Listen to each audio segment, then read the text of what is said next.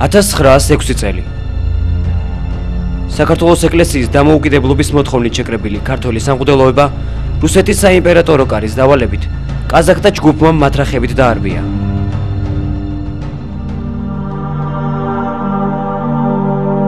ავტოკეფალიისათვის ბრძოლას სათავეში ეპისკოპოსი კირიონი, ეპისკოპოსი ლეონიდე და არქიმადრიტი ამბროსი ხელაია უდგნენ. დაშინების მიუხედავად სასულიერო პირთა საიდუმლო შეხვედრები არ წყდება. ერთხელ ისიც კითხვეს, ნეტავის საზოგადო საქმეს ეშველოს რამე. და ჩვენ ვითომ სულაც არ ყოფილვართ ამ ქვეყანაზედო. სწორედ ასეთი განწყობით დაიწყო ბრძოლა თავისუფლებისათვის.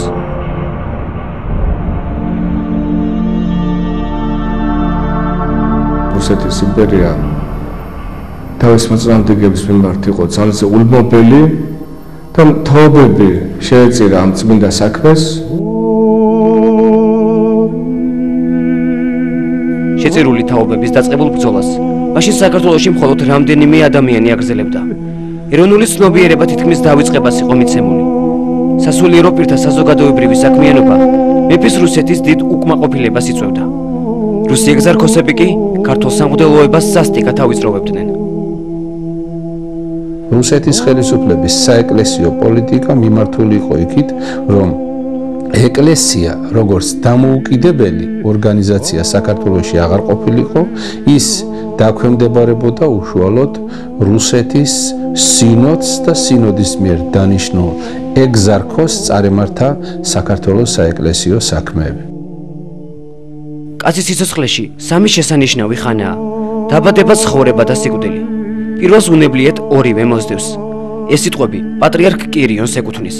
მისი ცხოვრება კი უბრალოდ ყოველდღიურ ბრძოლაში გაელია. დავით კლდიაშვილი იხსენებდა: კიევის სასულიერო აკადემიაში სწავლის დროს მისი ოთახიდან სულ ჩხუბისხმა გამოდიოდაო. თურმე რუს სტუდენტებს ქართული კულტურისა და ისტორიის შესახებ ესაუბრებოდა. მათ კი ახალგაზრდა გიორგი საზაგლიშვილის არ ჯეროდათ. სამშობლოში დაბრუნების შემდეგ პედაგოგიურ მოღვაწეობა შეუდგა და საქართველოს მთიანეთში საკუთარი სახსრებით 19 სკოლა დააარსა. არ დარჩა არც ერთი საგანიო, იგონებს მისი თანამედროვე პედაგოგი გვარად ნატროშვილი, რომ კირიონს არ ესწავლებინოსო. იგი მთელის გულმოდგინებით, სულითა და გულით დებდა თავს იმისათვის, რომ სტუდენტისათვის ესა თუ ის საგანი შეეყვარებინაო. ფაქტობრივად, ყველა საგანში მას ჰქონდა საკმაო ცოდნა და იგი ამ მიმართებით ძალიან კომპეტენტური პიროვნება გახლდათ. ცოლშვილის გარდაცვალების შემდეგ გიორგი საზაგლიშვილი ბერად აღიკვეცა. შემდეგ ეპისკოპოსად აკურთხეს და ალავერდის ეპარქია ჩააბარეს. იქ მოღვაწეობის დროს შეისწავლა და გადაარჩინა უამრავი უნიკალური ქართული ხელნაწერი. შემდეგ კი საეკლესიო მუზეუმს გადასცა. კირიონის ეს ეროვნული მიმართულება რუსი ეგზარქოსებისათვის შეუმჩნეველი არ დარჩენილა. მას ხშირად უცვლიდნენ ეპარქიებს და ძალიან მნიშვნელოვანი და საგულისხმოა ის, რომ სადაც კი კირიონი ჩადიოდა, ფაქტობრივად ძალიან მედგრად მკვიდრდებოდა და ყველას აყვარებდა თავს თავისი მაღალსულიერებითა და სიყვარულით.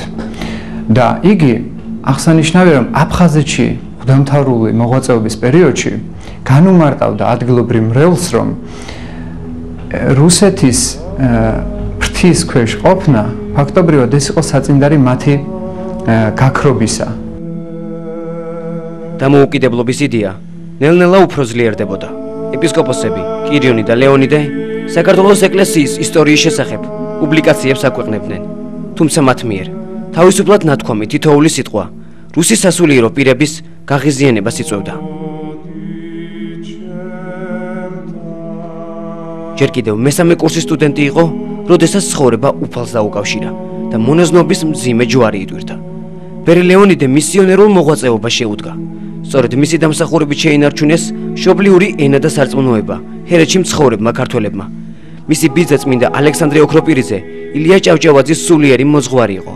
სწორედ ბიძის მეშვეობით დაუმეგობრდა ეროვნული მოძრაობის წევრებს და თავადაც ცხოვრება თავისუფლების ოცნებით დაიწყო. ვცხოვრობ მხოლოდ იმიტომ, რომ შევძინო და რაიმე შევმატო ჩემს სათაყვანებელ სამშობლოს. ეს იყო და არის ჩემი სუნთქვა. ეს სიტყვები ერთხელ ქადაგებისას წარმოთქვა და მას შემდეგ არჩეული მრწამსისთვის არასდროს უღალატია.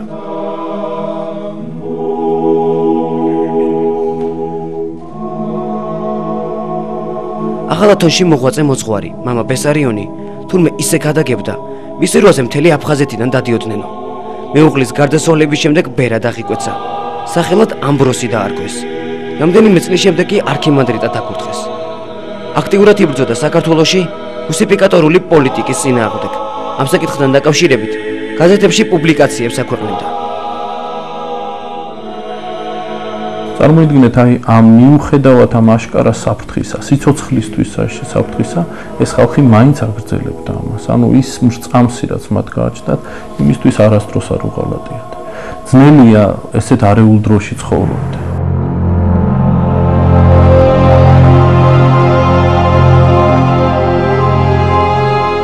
ქართულ სასულიერო პირთა წინააღმდეგ რუსმა ეგზარქოსებმა დაუნდობელი ბრძოლა გამოაცხადეს. საქართველოში მოღვაწე რუსმა დეკანოზმა ივანე ვოსტორგოვმა ერთხელ ისიც თქვა: კირიონს ჩავახრჩობდა მთელ საქართველოს სისხლით მოუწყაო. თუმცა ქართული ეკლესიის დამოუკიდებლობის იდეას რუსებთან ერთად რამდენიმე ქართველი სასულიერო პირიც ეწინააღმდეგებოდა. ეს ნათლად პეტერბურგში გამართულ სინოდის ხდომაზე დადასტურდა. ერთი გადაგვარებული რენეგატი ქართველი ეპისკოპოსი დიმიტრი აბაშიძე გამოვიდა საქართველოს ეკლესიის ავტოკეფალიის წინააღმდეგ და მან მიმართა რუსეთის სინოდის წევრებს, ეკლესიის სინოდის წევრებს, რომ დაიჭირეთ ეპისკოპოსი კირიონი და ლეონიდე და საქართველოში ავტოკეფალი აღარავის არ გაახსენდება. და თითქოს ეს გახდა იმის ბიძგის მიმცემი, რომ ეპისკოპოს კირიონს, ლეონიდეს, ამბროსის და სხვა ავტოკეფალისტებს თავს დაატყდა რუსეთის საერო და სასულიერო ხელისუფლების რისხვა.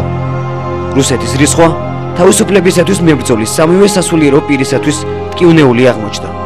თბილისში ეგზარქოს ნიკოლის მკვლელობა ეპისკოპოს კირიონსა და არქიმადრიტ ამბროსი ხელაიას დაბრალდა. თუმცა მონასტრის საძმოს წევრები ამტკიცებდნენ, რომ იმ დროს, როდესაც ეგზარქოსი მოკლეს, კირიონი ტაძარში წირვას აღავლენდა. მიუხედავად ამისა, ორივე სასულიერო პირი გადაასახლეს, ხოლო გურია ოდიშის ეპისკოპოს ლეონიდეს ეპარქიის დატოვების უფლება არ მისცეს და მასზე კაცრი კონტროლი დააწესეს. ესენი იყო თავდადებულები, მოღვაწეები, რომელთაც შექმნეს თანამედროვე საქართველოს სახელმწიფო. ანუ ქართულ ერს მისცეს ეკლესიის თავისუფლება და სახელმწიფოებრივი თავისუფლებაც. ახლა ზოგიერთმა შეიძლება არ დაიჯეროს სახელმწიფო, იმიტომ რომ ჩვენ ისტორიკოსები ამ თემებზე საერთოდ არ მუშაობდნენ საბჭოთა პერიოდში, რა თქმა უნდა, დაკრძალული იყო. მაგრამ როცა ისინი კარგად შეისწავლიან ჩვენ საეკლესიო კრებების მასალებს, კარგად მიხვდებიან, რომ თანამედროვე საქართველოს სახელმწიფო ჩამოაყალიბეს სწორედ საეკლესიო კრებებმა, სწორედ აი ამ მღვდელმთავრების მეთაურობით. 1911 წელს ორივე სასულიერო პირი გაამართლეს, მაგრამ სამშობლოში დაბრუნების ნება არ მისცეს. გადასახლებაში მყოფი კირიონი წერდა: ძალა ტანჯვაშიაო. სანაქსარის უდაბნოში კი საკმარისად იტანჯა. ლოგინი, რომელზეც ეპისკოპოსი ეძინა, ყინულით ყოფილა დაფარული. ასეთ პირობებში კი სამეცნიერო მუშაობას მაინც აგრძელებდა და სამშობლოში დაბრუნებაზე ოცნებობდა. მას დროებით ეპისკოპოსის ხარისხის ჩამოართვეს.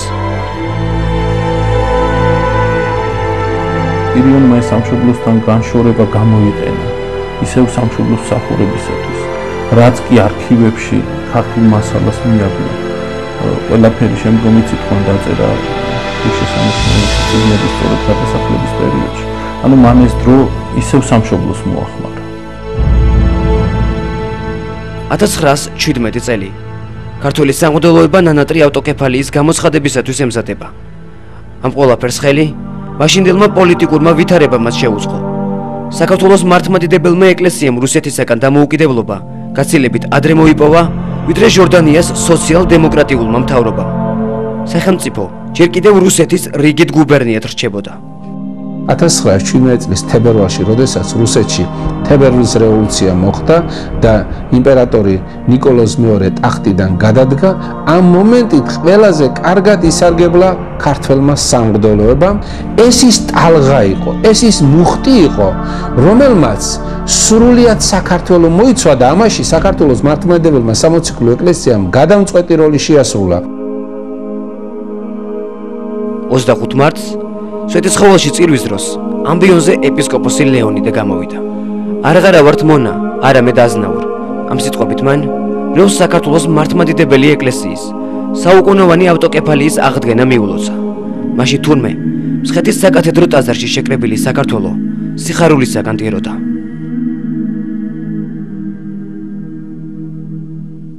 საქართველოს ეკლესიის ავტოკეფალიის ადგენა 1917 წელს იმდენად მძიმედ გადასატანი და მოსათმენი იყო რუსული ეკლესიისთვის, რუსული მხარისთვის, რომ მათ 1953 წლამდე ეს ააცნეს.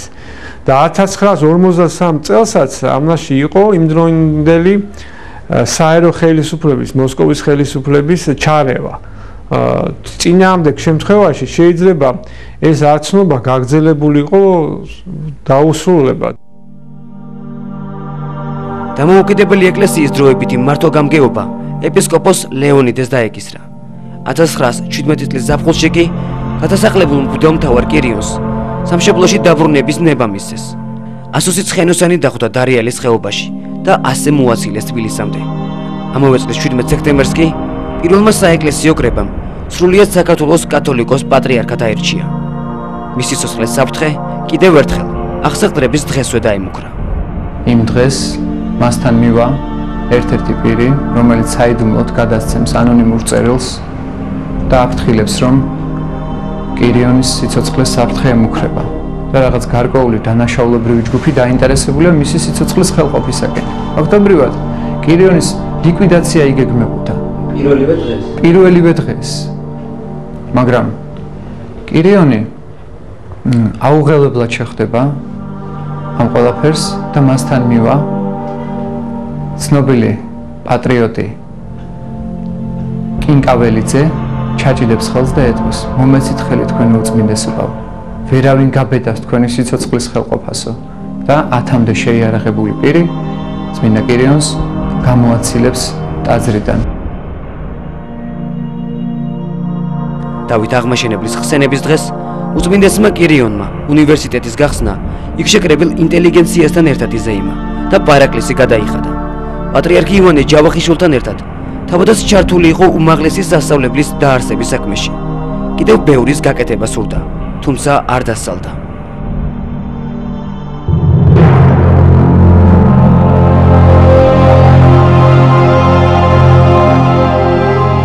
და 1918 წლის 26 ივნისს დილის 5 საათზე პატრიარქი მღვდელ ტარასი კანდელაკთან და ვასილ კბილაშვილთან ერთად მარტყოფის მონასტერში გაემგზავრა.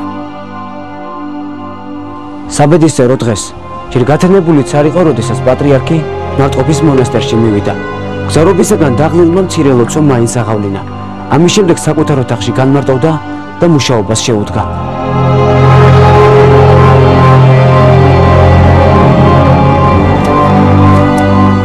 უწმინდესი ყოველ დღე დილის 5 საათზე იღვიძებდა. მას შემდეგ კი რაც მასთან მყოფმა სასულიერო პირებმა ნახეს, რომ იგი დანიშნულ დროს ოთახიდან არ გამოვიდა, კარი თავად გააღეს. პატრიარქს რამდენიმე ტყუია ჰქონდა მოხვედრილი, თუმცა მისი მკვლელობა სამუდამოდ ბუნდოვანი დარჩა. მაშინ გამოძიება მხოლოდ ერთადერთი რამ დაადგინა, რომ გარდაცვლილი უწმინდესის სხეულიდან ამოღებული ტყუები სხვა იყო, ხოლო იქვე დაგდებული იარაღისა სხვა. ამასთან ერთად ბრაუნინგის ტიპის იარაღი, რომელიც მკვლელმა გზისარევის მიზნით პატრიარქის ოთახში დატოვა, ჩაკეტილი იყო. მაშინ ხმების კი გავრცელდა კირიონმა თავი მოიკლავა, მაგრამ ეს ვერსია მაშინ გამოძიებამ უარყო. ერთი რომ პატრიარქს მარჯვენა ხელზე დამბლა ჰქონდა. მეორე მას არ შეეძლო საკუთარი თავისთვის რამდენჯერმე ესროლა.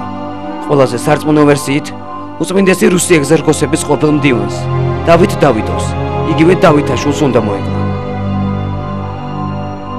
კირიონი თავისი პატრიარქობის პერიოდში ფაქტობრივად უარს ეტყვის დავით დავითოვს საკათალიკოსოს საბჭოს მდივნის თანამდებობაზე, რამაც მისი უკმაყოფილება გამოიწვია. იგი უპირისპირდება და აი სწორედ ამ დღიდან იწყება დაგეგმილი დანაშაულებრივი მოქმედება წმინდა კირიონის პიროვნების ნეიტრალიზებისათვის, ესე იგი მკვლელობისათვის. დავით დავითოვი რამდენჯერმე ცდის მისი სიცოცხლის ხელყოფას, იგი ორჯერ შეიარაღებული მის კელიაში შევარდება, თუმცა მორჩილი გერმოგენის თავდადება წმინდა კირიონს ორჯერვე იხსნის უეცარი სიკვდილისაგან. როგორც ჩანს, მომხდურს მესამე ჯერზე ფაქტობრივად გაუმართლა რამდენიმე წლის შემდეგ ბოლშევიკურმა მთავრობამ დავიდოვი სულ სხვა მიზეზით გადაასახლა. თუმცა ციხეში ყოფნის დროს მას პატიმრებმა მარჯვენა მკლავი მოკვეთეს.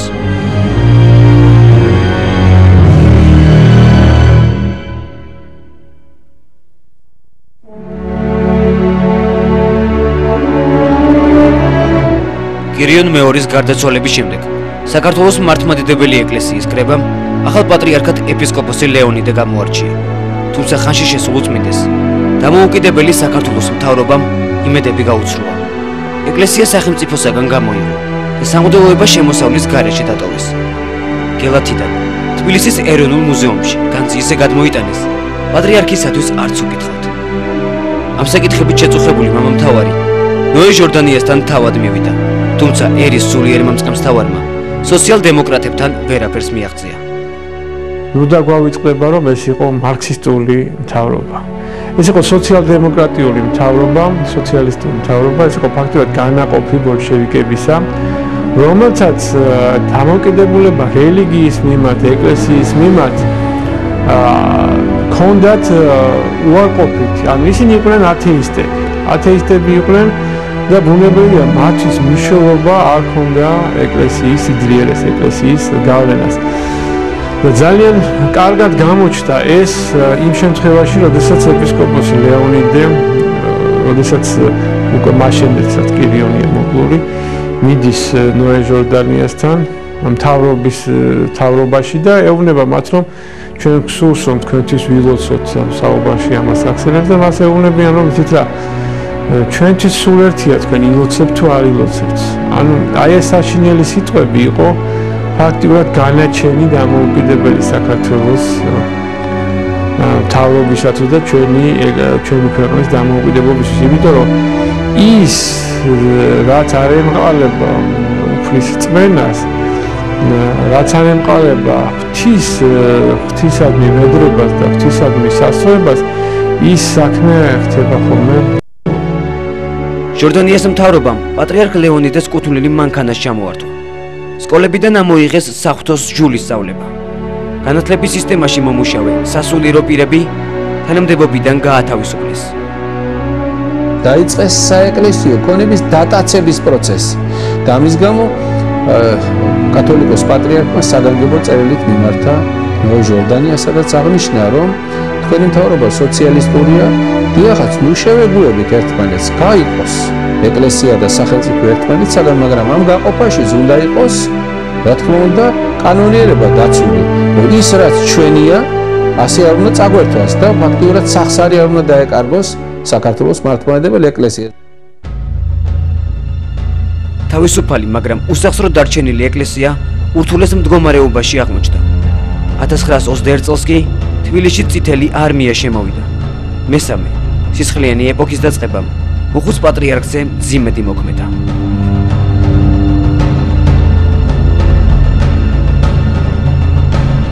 თბილისში გაუსაძლესი ვითარება იყო, ისევ როგორც სრულიად საქართველოში და ამ დროს ეპიდემიაც მძვინვარებდა და უწმიდესთა და უნეტარეს მოახსენეს, რომ მტკვრის წყალს ნუ მიირთმევთ, თქვენთვის წყაროს წყალს მოვიტანთო, მაგრამ რასაც ჩემი თანამოძმენი სვამენ მეცის უნდა დავლიო და ამან მოწამლა იგი, შეხვდა ეპიდემია და 1921 წლის 11 ივლისს უწმიდესთა და უნეტარესი სრულიად საქართველოს კათოლიკოს პატრიარქი ლეონიდე გარდაიცვალა. 1921 წლის 17 ივლისიდან 5 სექტემბრამდე პატრიარქის ტახტი თავისუფალი იყო. თბილისში საეკლესიო კრების ჩატარება ვერ მოხერხდა. ქუთაისში გამართულმა სინოდის ხდომამ კი ახალ პატრიარქად ამბროსი ხელაია გამოარჩია. ლენინის მთავრობამ რელიგია მუშათა კლასის მჩაგვრელად გამოაცხადა. დაანგრიეს ათასობით ეკლესია მონასტერი. ზოგიერთი მათგანი აბანოებად, საწყობებად, თავლებად და კომუნისტური პარტიის კლუბებად აქციეს. საქართველოს მართლმადიდებელი ეკლესია კანონგარეშე იურიდიული სტატუსის არ მქონე ორგანიზაციად გამოცხადდა. ეს იყო მასიური ტერორი, ანუ ნებისმიერ ვიგინდარას შეეძლო რომ დაეშინებინა არა მარტო სასულიერო პირი, არამედ აი მაღალი რანგის სასულიერო პირები და მისი ოჯახის წევრები. ყოველი სასულიერო პირის ახლობელი საფრთხის წინაშე დადგა. გაიზარცვა ტაძრები და განძის უმეტესობა რუსეთში გაიგზავნა. სასულიერო პირებს სასტიკად აწამებდნენ. მთავრობის შექმნილმა ყაჩაღურმა დაჯგუფებებმა მონასტრების აწიოკება დაიწყეს.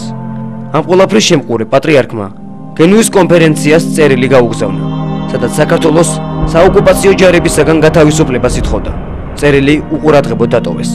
ერის სულიერი წინამძღვარი და საკათოლიკოსო საბჭოს მთელი შემადგენლობა კი დაიჭირეს. სასამართლო პროცესი ნაწილადების რაიონში, მაშინდელ მუშპაკ თეატრში, 2 კვირის განმავლობაში მიმდინარეობდა. ერის მწყემსავარს ქართული ერის ღალატში ბრალს ორზუმელოვი, ოქოევი და ვარლამოვის დებდნენ. როდესაც საყრდელოება სასამართლო შენობას ტოვებდა, საგანგებოდ მოწვეული ახალგაზრდა კომკავშირელები მათ კვერცხებს ესროდნენ. ამბროსი ხელაია შეიძლება ითქვას, რომ არის საოცარი სიამაყე ქართული ერისა. ამბროსიმ რაც გააკეთა, მან დადო ჭეშმარიტად სული და დადო ჭეშმარიტად თავი საქართველოსთვის. სასამართლო პროცესი დახურული იყო, მაგრამ მაშინ მთელმა ქვეყანამ გაიგო მამამთავრის ლეგენდად ქცეული სიტყვები. სული ჩემი ეკუთვნის ღმერთს, გული ჩემი საქართველოს. ზორი ჩემი კი ჯალათებო, თქვენ და რაც გინდათ ის უყავითო. დაჭერილი სამღვდელოება 3 წელიწადში გაათავისუფლეს. თუმცა ციხისაგან დაუძლურებული პატრიარქი მალევე გარდაიცვალა. სიკვდილის წინ დაუბარებია, ჩემი დასაფლავების დღეს სიტყვებით არ გამოხვიდეთო. გაუფრთხილდა თავის თანამემამულეებს. კარგს იტყოდნენ, დასჯიდნენ. ცუდს იტყოდნენ, ესეც მათი სახელისათვის ცუდი იქნებოდა. შვება არ ქონიათ, ასე ვთქვათ, ჩვენ პატრიარქებს. ცხოვრების მანძილზე მათ აი პერიოდი, რომ სანატრელად და ტკბილად მოიგონებს კაცი, ესე არ ყოფილა. ბრძოლას მათთვის ყოველთვის ჰქონდა აზრი. ამ ბრძოლამ კი საქართველოს მართლმადიდებელ ეკლესიას თავისუფლება მოუტანა.